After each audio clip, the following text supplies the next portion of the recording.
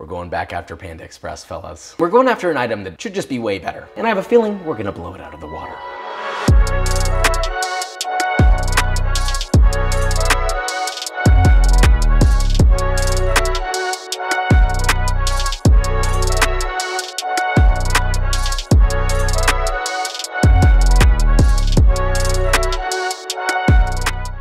So today we're making the Panda Express chow mein, but better. It's pretty simple. It's chow mein noodles. They're stir-fried with a couple vegetables, and that's really it. I don't think I've ever ordered chow mein before, but a lot of you guys have asked for it, so here we are making it. We're gonna make it as properly as possible with a proper wok hei. It's gonna be beautiful, okay? I think this is something that Uncle Roger would probably appreciate. I don't know. Maybe he's watching, who knows? Now, with all that said, let's make this. Shall we? Oh my God, it's Panda! Yay! Why are people whipping it today? Why is it in Houston that people just randomly get into this mood where they're like, you know what, I think I'm gonna just drive normally? This drive-through line looks, oh, what? Should we do the drive-through line? Sure. Yeah, we'll continue. Unfortunately, we have to be behind people that has like their entire family in a cartoon on the back of their car.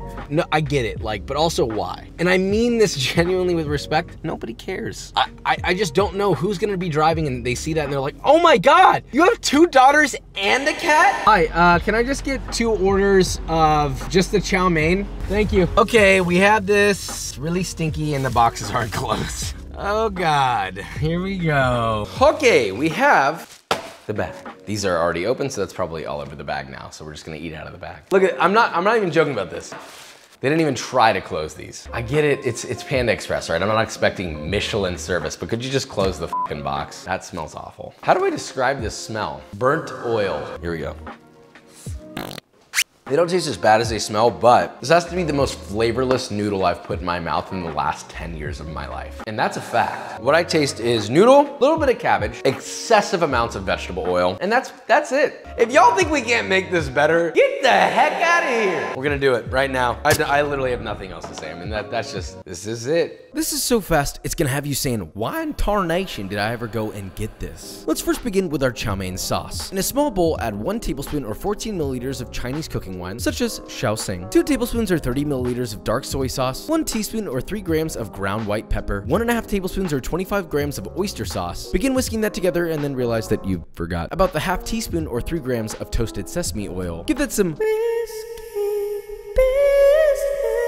until thoroughly combined, then whisk in 2 teaspoons or 5 grams of cornstarch until completely dissolved. That is your chow mein sauce, looking lovely. Now before we put this all together, I want to talk about our noodle, like noodles. The other day I saw someone recommend fettuccine. Please understand that if you do this, I can't even make a joke about this. Don't make chow mein if you're gonna act like that. Instead, get yourself some fresh chow mein noodles. I personally like the thicker noodles rather than the really thin ones, and these can be found at most Asian grocery stores, usually in the refrigerated area. You can also find them online, and there's a link in the description for that. Now once you've acquired your nudes, get a large pot of water, bring that to a boil, and add 8 to 10 ounces or 226 to 283 grams of noodles. Let that cook depending on what the package recommends. Mine only needed 1 single minute. Then drain those in a colander, give it a light rinse with fresh water. This helps remove the excess starch and stops the cooking process to prevent overcooking. Because if you overcook it, then no smooch. Next, snag a nice big wok, not to be confused with the rhyme of a nice, I'll stop now. Add in about 3.5 tablespoons of vegetable oil, swirl it around the pan, and heat over medium-high, swirling occasionally until the oil begins to smoke. Pour out that oil, give it a good wipe with a paper towel, and now you're lightly seasoned. Add in another 3.5 tablespoons of fresh oil to your wok, heat that back up over medium-high, and once the oil is hot, and the oil is moving real fast, you're gonna add 2 green onions which have been sliced into 1-inch segments, 1 to 2 large ribs of celery sliced, 1 large carrot peeled and julienned beautifully. I used a julienne peeler, which I normally don't do, but hey, here we are. And 3 cups of very finely shredded green cabbage, which is about half a head. Look, please make the cabbage thin, okay? Thin, like paper. Now we have to give this what's called the breath of the wok. Rip the heat to high and begin vigorously pushing and pulling the pan while constantly stirring with a wok spatula or spoon. Do this for about 20 to 30 seconds, then let the veg rest and get some color. Begin stir frying again and repeat that process a couple of times until the veg has some nice color on it and is cooked, but it still has some crunch. About 3 minutes total. Then immediately remove all the veg and place in a bowl to the side. Add in another 2 tablespoons of vegetable oil, heat that over medium-high until very hot, then add 4 cloves of very finely chopped garlic. Constantly swirl the pan while frying until the garlic begins to turn golden brown. Listen, this will happen very quickly, so keep a close eye. And as soon as it hits a nice golden brown, immediately add your veg back and stir together to keep the garlic from burning. If it burns, you ruined it. What do you want me to say? Add in your noodles and stir fry over high heat for another minute, then add your chow mein sauce, followed by 2 tablespoons or 30 milliliters of water. Stir fry for another 30 seconds, then add 1 cup or 120 grams of bean sprouts. Stir fry for another 30 seconds, cut off the heat, then add 2 more cloves of very finely chopped garlic and toss together. That way you get some fresh spicy garlic and some roasty, toasty garlic flavors. Now all you gotta do is get yourself a nice bowl and immediately serve. Add stacks and stacks of your gorgeous noodles until it's nice and tall, and optionally finish with some very thinly sliced green onion. And by the way, if you wanna add shrimp to this or chicken, you can totally do that and it would be absolutely delicious. But we have to keep this similar to make this a proper competition. And that right there is a proper chow mein. I mean, and just looking at it side by side, I think we've won, but who knows, maybe it tastes the same. So there's nothing left to do other than taste test and find out. Woo! Chow mein, let's go! Bigger pointed this out earlier, but this is like the desaturated version. This is the raw photo file, and then this is post-production. Okay, let's do a smell test first. Soy, rich garlic, smell the cabbage, the seared cabbage, caramelized. Wet sock, really wet sock. I already know what this tastes like, so we're gonna give this a taste. Here we go. I ran out of oxygen. Oh yeah. Oh, it's so good. I don't know. This is perfect, exactly what you want to taste. When you think of chow mein, you think chewy, nice, fragrant noodles. You got the kick from spicy garlic, but you also have that toasted garlic, the green onion, the umami. The white pepper kind of comes in just a little underhanded, a little bit of a spice. You could add chilies to this and be even better. Look, you already know that I'm gonna say this is a winner. It's an easy win. Can't say that because people will be like, oh my God, yes. To that I say, we're bringing in a taste tester.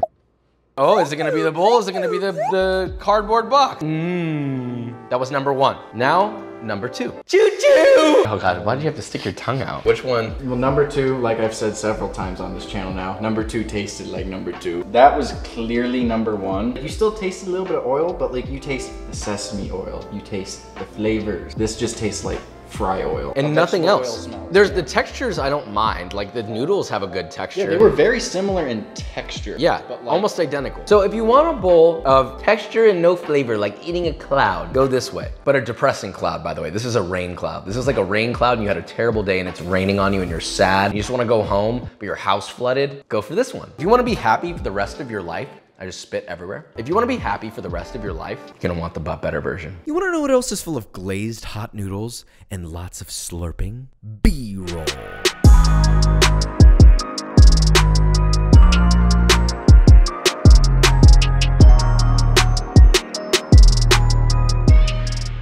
Guys, and that is it. So we made our Panda Express chow mein, but better. And what did I say? We blew it out of the water, brother. All right, we got done. Did they? Shiz.